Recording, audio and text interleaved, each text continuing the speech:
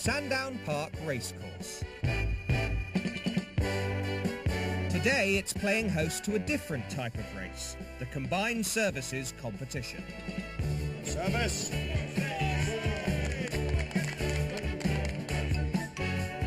Thoroughbred chefs from the Royal Navy, Royal Air Force and the Army will compete in a grueling series of culinary heats to see if they can reach the bronze, silver or gold medal standards. Major Harry Lomas will be hoping Team Army go for gold. This is pretty much make or break. This is us against the Royal Air Force and the Royal Navy, so pretty much we've got to pull everything out. The toughest arena of the competition is theatre cooking. Chefs cook dishes live before an audience and under the intense scrutiny of international judges.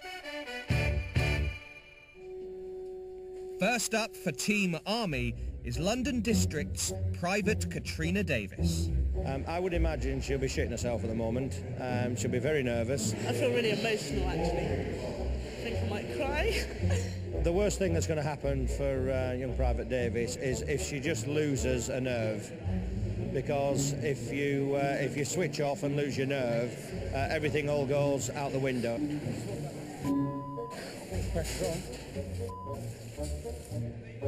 At 25 years old, Katrina is in an open category, where she will produce an ethnic dish in competition with more experienced senior chefs. Every time we've cooked this dish, it's tasted slightly different. Now, you know, considering we've cooked this 15 times at least, then I'm a little worried. All right, relax. Deep breathing, breathing, breathe out. The trouble is I live my life through their dreams and what have you, and if I stand watching them, I'm actually making the dish with them, and of course if they don't go according to what I think it should do, I start to panic. This is Katrina's moment. Your 30 minutes starts now. Go. Let's give them a round of applause. Watching alongside Harry is Katrina's mentor from the Cinnamon Club, head chef Harry Nagaraj. It's not a race. Katrina has to deliver a perfect Indian dish, old Delhi-style chicken, in just 30 minutes. You need to just settle down, do one job, finish, move another one. The judges will observe the chef's knife skills, cooking practices and hygiene. Everything Katrina does will be assessed and marked. With the chicken cooking through in the oven, Katrina quickly moves on to emulsify her Makhni sauce. She's racing now. She just needs to have the opportunity now to taste the sauce. Just keep going, make sure we've got all the component parts together so we can bring it together. For all the chefs, it's a race against time. All the ingredients have to be cooked to perfection and brought together ready for the judges' taste test.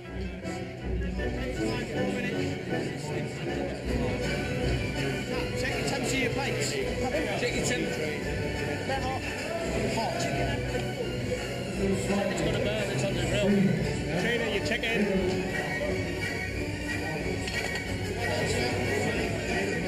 Plenty of colour on display there. Yeah. Come on, Kat, 2 minutes, Kat, come on.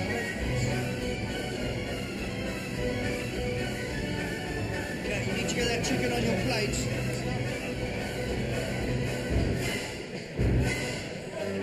Come on, Katrina. Come on, last look. Come on, Kat, get one out. Right, take your time, take your time.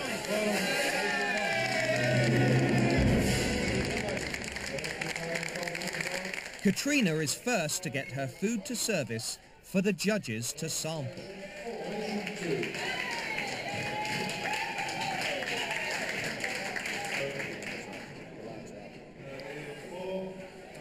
With Katrina glad it's all over, Major Lomas checks out the competition.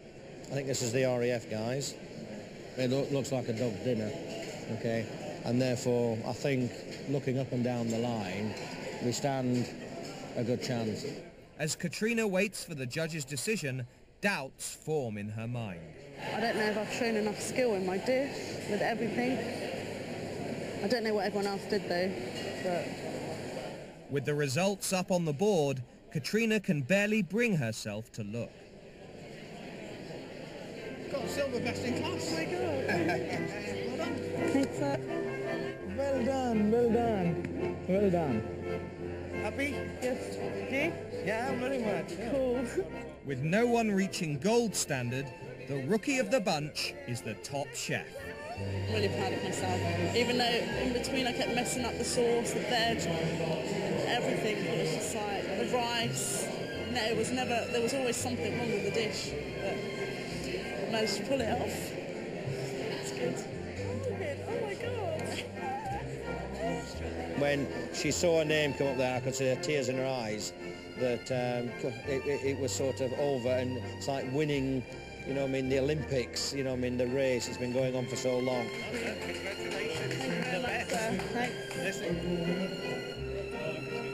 It just shows you if you want something bad enough, you'll get it. All right? Yeah. Good. Thanks. Right, now get washing up. We've done it, sir. Okay, good, well done. But there's little time for Team Army to rest on the laurels of Katrina's success. Where it's come from. Harry's attention has turned to a crisis involving another of his rookie chefs, Private Tara Boast. Come on. You put a bit of weight on it. Good God. This is rapid on day, innit? What do you mean? It's this today. We've got a quarter of an hour. She is about to enter the prestigious Cook and Serve event as a front-of-house steward. Whilst chefs cook in the kitchen, the stewards are marked on their fine dining etiquette, including an appreciation of good wine. Young Private Boss has got an issue. What is the issue? I don't know how to take a cork out or a bottle of wine. I thought with this generation, you know, you might be familiar with a bottle of wine. No, look, it needs to be in the centre. Okay, in the centre. So, Well done. More used to pina colada than Pinot Grigio, 18-year-old Tara will have to open the wine and serve the guests at their table. just nice to set it. Oh, God. Well done. Right. I can't do that when I go on there because I'll just look like a complete. Right, well that was a good first Okay, that's effort. the first effort. Look. Just take it steady. Okay, just pull it out. Don't panic. Time for some expert tuition.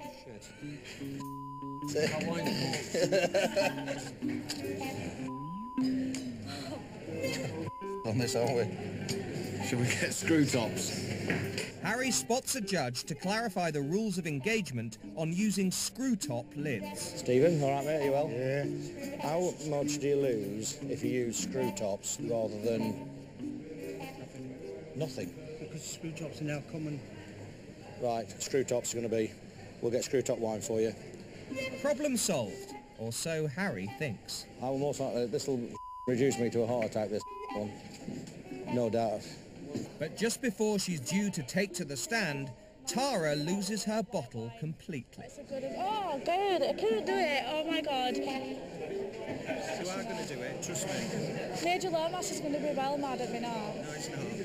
Never. God, I feel sick and everything. I'm really nervous. She needs a hug, really, but it's not the done thing to do. This could be our sort of Faulty Towers moment with Manuel in charge, and the grumpy old major's bloody done a runner. With the ranks of Team Army helping her onto the stand, Tara has no chance to go AWOL. Right, good, let's go for it. Sit down. Cage me in. For the Navy and RAF, the cook and serve heat is their strongest suit. With stewards regularly employed on ships and air bases, the Navy and RAF contestants get plenty of practice. But Tara is an Army chef and has had just 3 weeks to learn silver service, so the Army can enter a team. We're sorted, yes. These judges, you know what I mean, they'll take no prisoners. They will pick every detail up, thumbprint on the mats, glasses with watermarks in, the squareness of the napkins and things like that. They're into every detail. And things are going all right at the moment, and she's enjoying it, which is the main thing. I'm quite nervous, but actually being studying it's making me feel a bit better. I'll just go and speak to the chefs, guys, and ask how long your main course is going to be. Okay, no problem. Thank you very much. The climax of the dinner is silver service of the main course to the table. This is Tara's big moment. serve that first, that last. Oh, get it out. George. And all eyes are on her. This is burning my finger so bad. The art of placing the food onto the plates using a fork and spoon is the epitome of the waitress's elegance and finesse. Oh, it's got its proper... No, it needs to go on top. Not normally served with a string of expletives. And leaks of shit. When it comes to the sauce, silver service turns into self-service. Can I offer you sauce, sir? Yes, please. You took it yourself. Right, get the next one, that's it. Next one, next one. Quickly. Get it on there now. Finally, with the wine, Tara drops a clanger and pours it Thank you very much. into the wrong glass. For Harry, the end can't come soon enough. Right, start eating, gents. Start eating, gents. Quickly, get it down your throat. Good. All right? Well, I did shit. Why? I did shit. Why? Good God, we've gone through a bloody nightmare. It's priceless, you know. I mean, you don't normally say oh shit to the customers. I can't believe I swore. That's really bad. But I don't realise I'm doing it. It's because I got scared and I just did it. But the good thing is, she was keen and she went through with it. You know what I mean? At one time, I was dying 1,000 deaths. But when Tara realises she hasn't got a medal from the judges, she feels she's let the side down. What's the problem?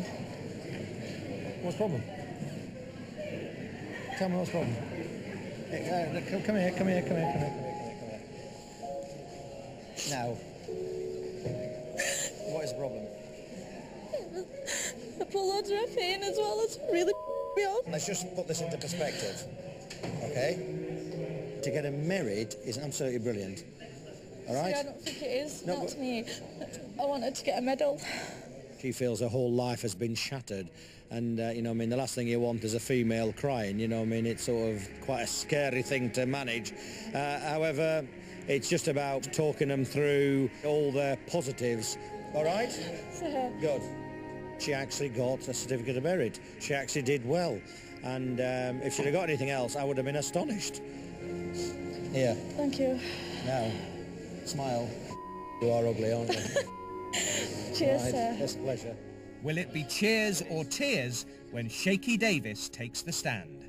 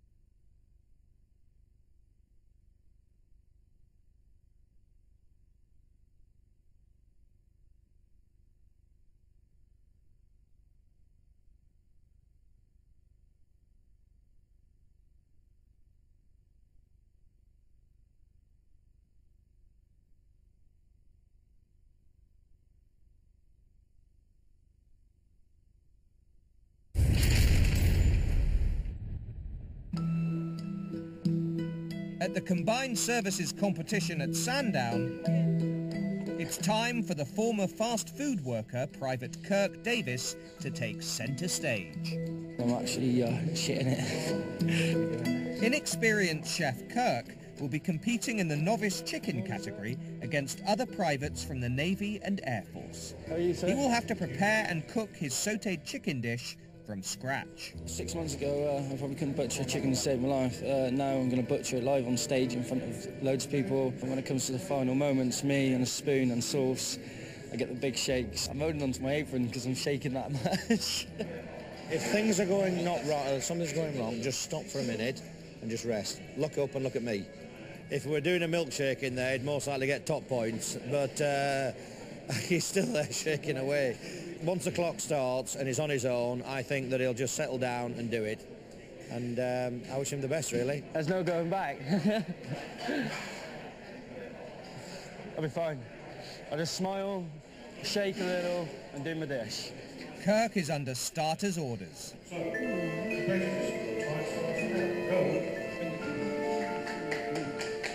It's a tense moment for Team Army. He's more nervous than I am, look. Private Kirk Davis.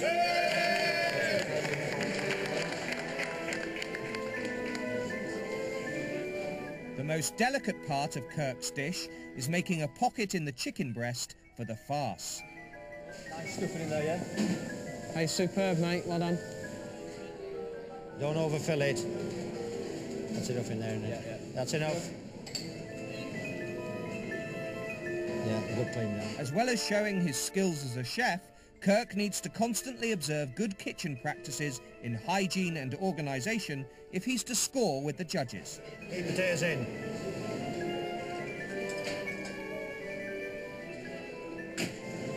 We're not going to panic yet. About 15 minutes to go.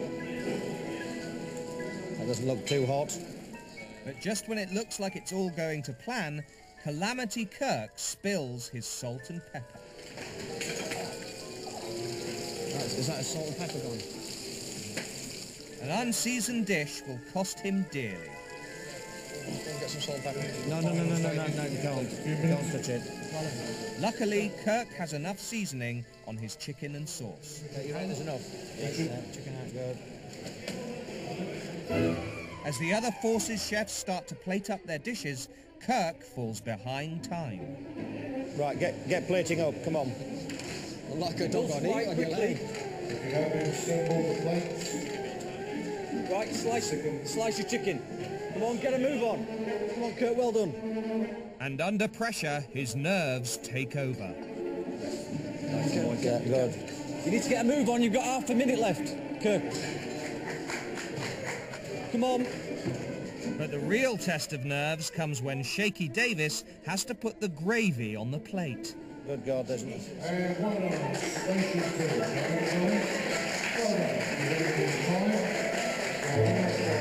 Take your time, take your time. That's lovely, isn't it? Right now, breathe in, breathe out. Breathe in, breathe out. Smile, Davis, smile. Smile. That's it, well done. Excellent. Potato, where's your potato? No, you're all right, you're okay, you're okay. Okay, is that ready done? Clean up, present it, good effort. Get that up. Take it steady, don't trip. Just take your time. Hey! Right, get it. Without a second to spare, Kirk gets his dish up just in time for the judges to taste. Well done, well done. That's good. Good effort. I was loving it, it's just a service. Hey, don't worry, you did it there, the proof's in the pudding. I think we were all shaking for him. It was like a bloody room full of expectant fathers. We didn't know who was going to give birth first. Well done. Look at him. Winner. A winner. He's a real winner. I couldn't do too many of them. Bloody heart was in my mouth all the bloody time, especially when we were getting to the last sort of 10 minutes. Good God, I thought we weren't going to get there. Oh, it's all over. I'm smiling. I'm glowing inside, but, you know, don't know if I'm smiling because it's over or I'm impressed with what I've done on stage. I don't know what the outcome is yet. Overall, I don't think if I get anything today, I'm not going to be sad because I enjoyed it. It's time to see if Kirk's made it from burger flipper to award-winning Army chef. Silver. Fantastic. So to get second.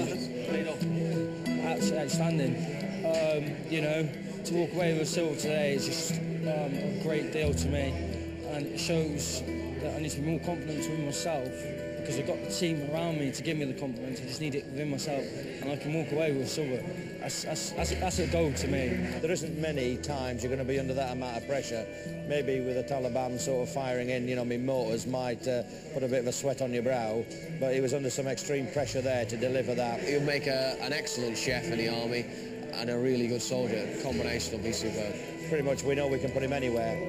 And with Kirk due on operations next year... I don't want to wear it, sir. What do you mean? No, this is what they do in the Olympics. Come I don't want to wear here. it. Get here. Shut up.